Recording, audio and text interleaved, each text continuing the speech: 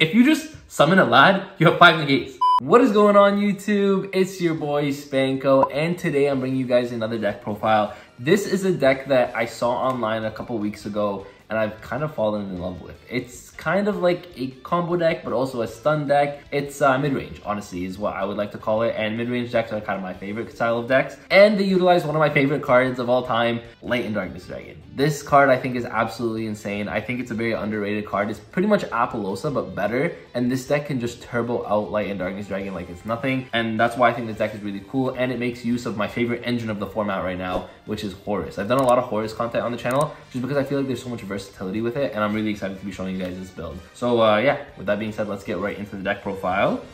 We are starting off, of course, with 3 Light and Darkness Dragon. This is your main guy of the deck. Now, if you're able to set this up, you're pretty much winning the duel. Now, I want to say something with this card. It is one of those cards where it'll kind of prevent you from activating your own stuff because it'll chain to, I believe, any activation or any effect. So for that reason, if you are, like, let's say, chaining your own card, this will attempt to negate it. But if you have this on board, it's pretty much live for, I think, 5 negates. It's 2800, so at least for the first 2 or 3 negates, you're not going to be worried about your opponent just attacking over it. And on top of that, if your opponent does end up outing this, that's when you can use some of your other disruptions. So that's a really cool thing about this card is you can just hold him on the board until your opponent outs it. And then once your opponent outs it, then they got to deal with all the other things that you got going on, which is really nice. So 3 Light and Darkness Dragon. Then of course we're playing the Horus package, which just randomly synergizes so well with this. So 3 Imseti, 1 Dramaturf, 1 Happy, and 1 of this guy over here. The reason we're playing these guys is for, well, actually multiple reasons. 1, this is again a stun mid-range deck. So when you're able to set these kind of guys up in the graveyard, what you're able to do is you're able to, on turn 3, summon them back out and OTK. Also, these provide you as tribute fodder for your Light and Darkness Dragon because they'll just summon themselves. You tribute for this, you pretty much have an apple on your side of the board, right? So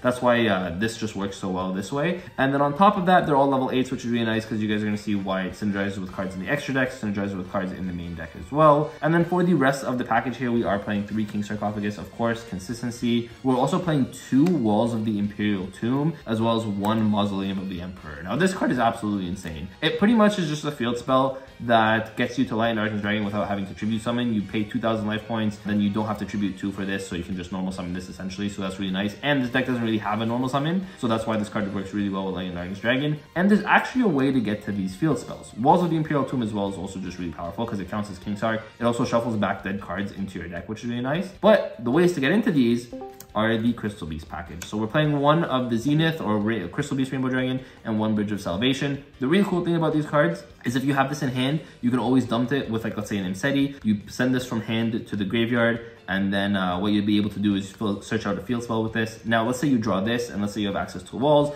Essentially, you can use the walls, search a Horus card, put this back into your deck. So it's never really dead. Like, this engine is never really dead, which is absolutely insane. And that's why I really like this for the field spell engine. And of course, we're also playing 1 Terraforming for the field spells as well. So that's kind of it for the engine, right? But then I also want to include 2 more cards, the Medora as well as the Keldo. I know saying these cards is absolutely insane if it's not tier format, right? But these cards are actually really, really good. They're disruptions on your opponent's turn, which is really nice because they're shufflers. And they're really good cards that you guys can pitch with the Horus stuff, right? If you're pitching with these, you can pitch these guys, get them in the graveyard, and they act as another form of disruption for you. So I really like the Keldo. I really like the Medora as well. And so I'm going to count them as part of engine, right? So this is the entire engine. You guys can see it's a lot of different things, but it's a lot of things that synergize really well with each other. So yeah, that's it for engine.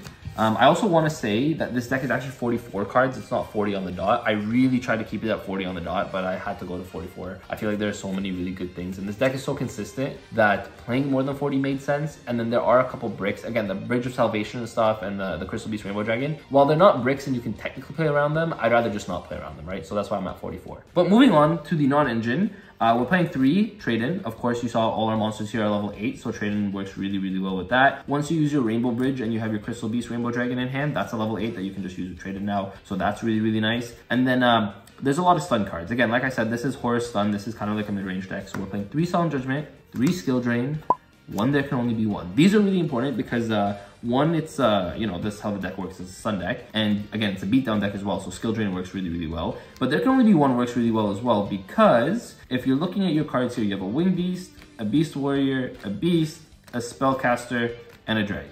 So there can only be one is absolutely insane in this deck because you'll never actually have to worry about playing into it. And it does hurt a lot of decks right now in the format, right? So that's why I think there can only be one is absolutely insane. Even though it's just a 1-of right now because of the ban list, this card you have to be playing. And then the last 2 traps we're also playing actually are Canopic Protector, is that how you say it? This card is really good as well. It just summons back Horus monsters on your opponent's turn, which is really nice. It's a really cool trap card that helps you kind of set up your boards again, which is really nice. So I really like playing this card. And yeah, again, a lot of stun stuff here. This arguably could be Solemn Strike over Solemn Judgment. I think Solemn Strike is really good in today's format as well. But I think Judgment just makes a lot more sense. So you're going first, you're going to set up your board. If you have Lad and Solemn Judgment, you're pretty much winning any game, right? So that's why I really like the Judgment. And then we're also playing 3 Lava Golem. Now this deck, as you can imagine, as a stun deck, is not the greatest at going second. While it can go second because the Horus cards are still really good going second, Lava Golem just helps you clear any boards that you don't want to deal with. And then on top of that, if you really need it, let's say you're going first and you draw this in hand, it's a traded target. So that's really just what it is, right? And then we're playing the one called by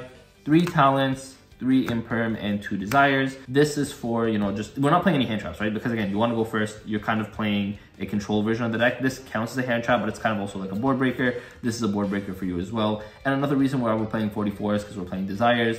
This deck, I don't think you want to be playing Prosperity or anything in it. And because you're playing Desires, playing more than 40 actually just makes a lot of sense. So you're not necessarily banishing all of your important cards. So 44 in the main deck, I think it's 44. It might be 42, might be 44. I can't remember the exact number, but I'm pretty sure it's 44. And you guys can see how well it synergizes all together, which is really nice. Now, I want to show you guys the extra deck. First of all, you have your rank 8 stuff, so you have your number 100 and number 97. You have your Hope Harbinger, Dingirsu. You know, these are all the really cool negates right now that you guys can be playing. Like these 2 specifically are negates. This is Ascend. This is an OTK package for you. So if you already had problems OTKing, this is going to do it for you. One of the new Fire King rank 8, this guy's pretty cool, is a board wipe. Kind of nice in that sense. 1 Sanafond, 1 Giant Trainer, and then 1 Zeus. Again, just all the rank 8 stuff that you guys can be playing. And I think it just solves everything, right? If you want to put up negates, you have negates. If you want to put up OTK boards, you have that, right? So it just kind of solves everything that this deck wants to do, essentially.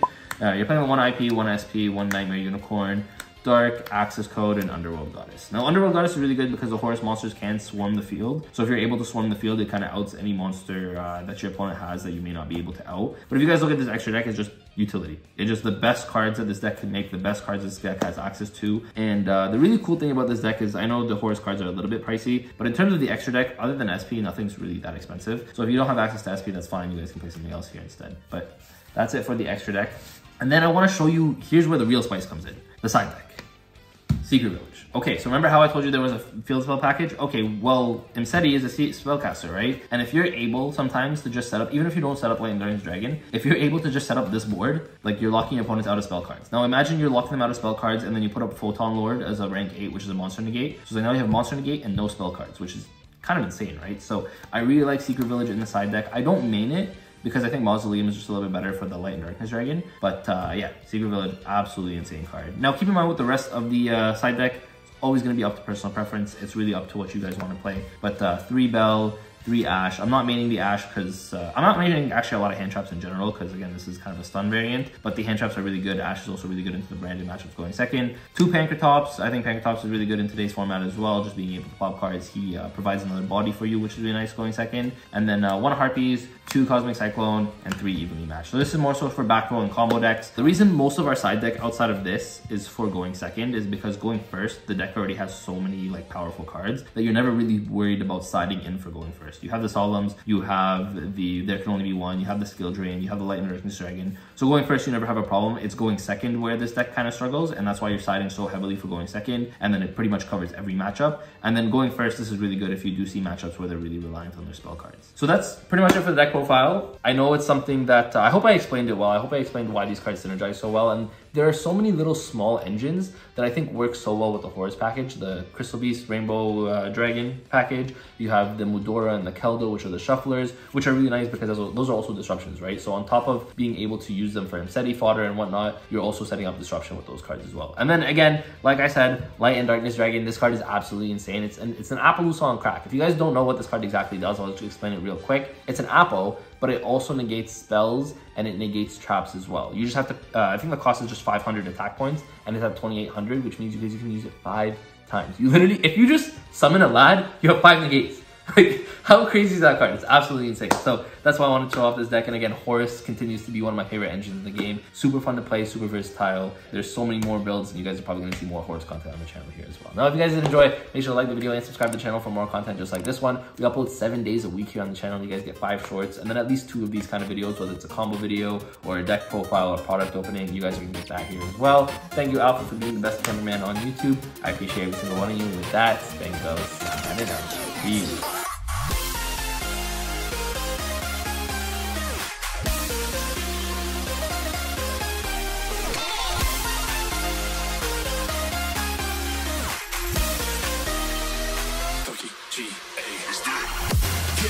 Get up, we want you to get on your feet.